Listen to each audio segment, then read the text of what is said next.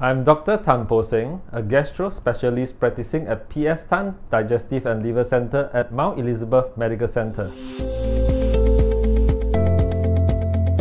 Hepatitis B infection can be transmitted via the blood or body fluid of an infected person. For example, if someone comes into contact of the blood or body fluid of a hepatitis B patient via sex or blood transfusion, or coming into contact with contaminated needles, then this person can be infected with the hepatitis B virus. However, it is important to note that hepatitis B virus cannot be transmitted via casual body contact, such as shaking hands, hugging, or sharing food with an infected person. It is also not transmitted via air, so you will not get infected with hepatitis B virus if you breathe the same air as this hepatitis B patient.